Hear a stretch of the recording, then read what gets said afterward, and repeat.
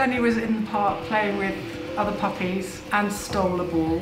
He kept it, and when we put him in the car, it was there 1 minute, and then it was gone. Oh wow, it's pretty obvious. With Lenny, this ball is so big, I just cannot see that it's going to find its way up the esophagus and out the mouth. Hi guys. Hey. Who's this handsome fella? This is Lenny. Hi Lenny. At Scott's Richmond practice, Border Collie puppy Lenny has just been brought in, and he's in trouble. Lenny was in the park playing with other puppies and stole a ball. He kept it, and when we put him in the car, he obviously thought we were going to take it from him. And it was there 1 minute, and then it was gone. Owners Alice and Ryan can't quite believe an innocent trip to the park has ended up with a serious emergency. It was worrying today. Very worrying. Done in one. So, the owner said it was slightly bigger than a golf ball, slightly smaller than a tennis ball. So we're not expecting that's going to be something that's going to pass through very easily on it. Yeah. With assistance from junior vet Laura and nurse Nathan, Scott is going to have to somehow try to retrieve the missing ball. He's about 5.5 months, so we've had him since he was 2 months. It was lockdown gave us the opportunity, being home more than we ever were, so it gave us that. So that's the one good thing that's come out of COVID and lockdown for us. Is Mum really confident that he just swallowed? She's sure that it was in his mouth and it went down whole. It was a plastic hollow ball with a squeaker inside. Should I see if I can make your tummy squeak? Scott is trying to lighten the mood, but he knows all too well that Lenny's predicament is potentially very dangerous. Okay. There's something quite solid there. Can you feel it? So Yeah. it feels so a bit solid at one end and then tapers a little bit. There's no way Scott can leave the ball and hope Lenny passes it naturally. Unfortunately, if it's past the stomach, we're just not going to be able to remove it with the scope. If the ball moves into the small intestine, it could cause infection, excruciating pain, and even death.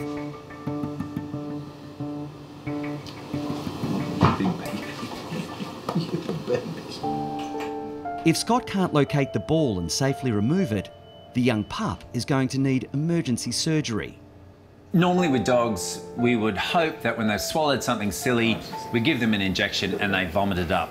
With Lenny, this ball is so big, I just cannot see that it's going to find its way up the esophagus and out the mouth. Let's get him anaesthetised. Good boy. Okay, you're a good boy. So as much as I'd like to say that we can make Lenny vomit and he'll vomit up the ball, in this particular case, it's simply not going to happen. To confirm exactly where the ball has ended up, Scott starts by taking an X-ray.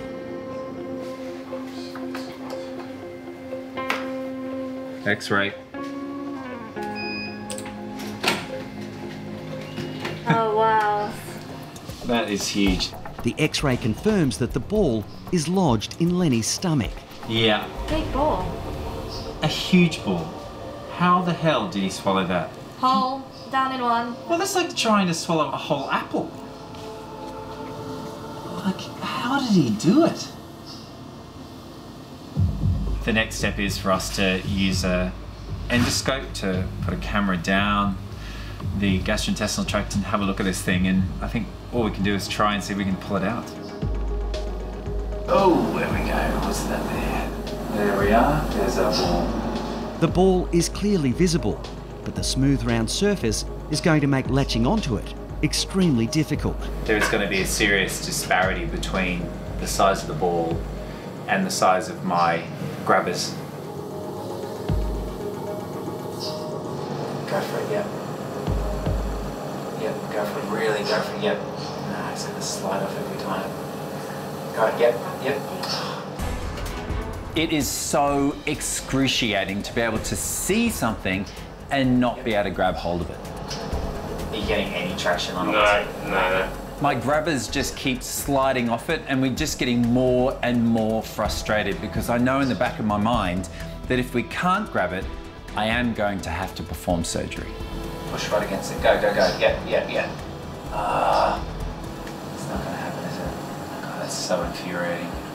But look, even if we did grab it, I'm just not convinced it will come out anyway. It's just so big. Surgery is now inevitable. I actually thought it would come out either naturally, the way it perhaps would have done, or could have done if it was smaller, or they could have got it out. So yeah, it was a bit of a shock. Assisting Scott with the unique and risky surgery is going to provide a unique learning opportunity for junior vet Laura.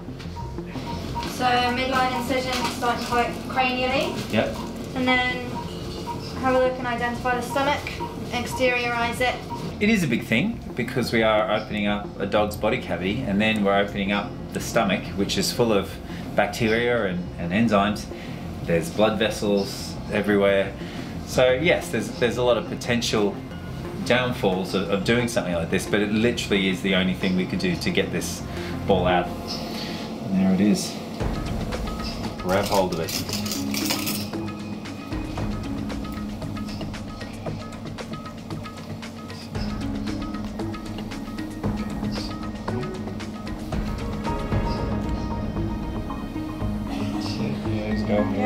Whoa!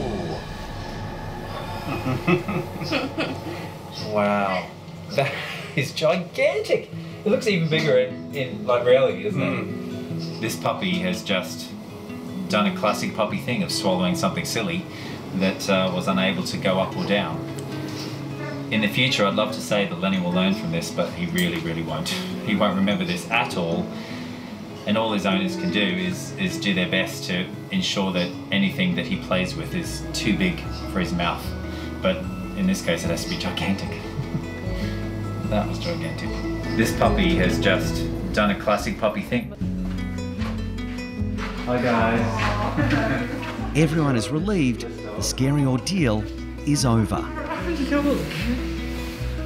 You look sorry for yourself. I would say it's relatable to us trying to swallow a volleyball. It's so big. For the size of his mouth and his head to the size of the ball, it's unbelievable. Here it is. Yeah. Wow. It's not even ours. Not even... You pinched it. Right. This really is quite incredible. I just don't know how he did it. It really is quite the party trick. He will mature, he will get that, you know, emotional intelligence in time, but he just can't be trusted. No. That's silly. He's such a nice dog, isn't he? So we forgive him. Just this one. Don't Yeah. See you later. No more eating stupid things, okay? All right. Thanks ever so much. Bye, guys. Thank you. Good to see you. Bye, beautiful boy. Bye-bye. See you later. Thank you.